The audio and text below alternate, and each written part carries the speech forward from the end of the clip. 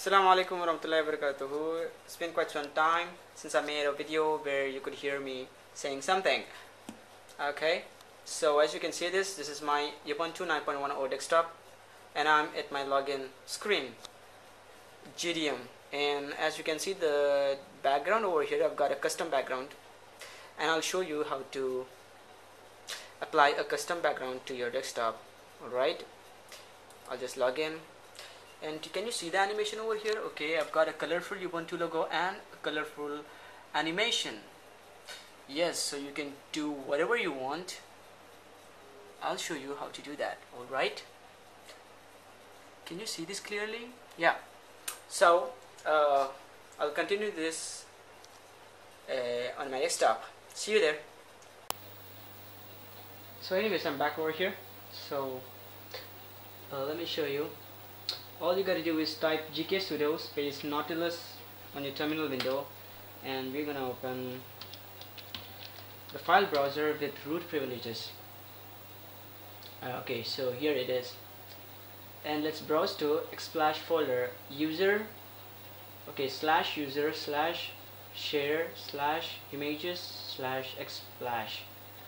Alright, once you go there, you'll find these images, backgrounds with different resolution. This one is 800 into 600 and so on and so forth.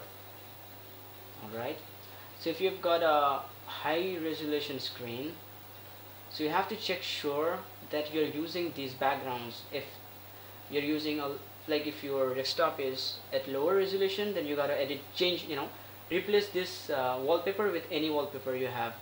So I created this with GIMP. Alright, and then I replaced it over here. And as far as the logo is concerned, my desktop resolution, this logo was fitting in my GDM, and this throbber image, this has to be in PNG format, and the background has to be in JPG format.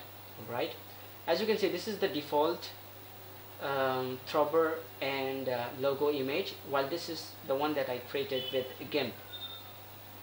As you can see, this one and this one. So I replaced it with this. You can create a backup directory, because if you want to update your Xsplash, it will replace these files. So just keep a backup. Keep a backup of your original files and this custom backgrounds if you want. Okay, and okay, when you're done with that, you gotta type another thing, which I'm gonna post in my description box as usual. That's this command, as you can see over here, gksudo space -u space gdm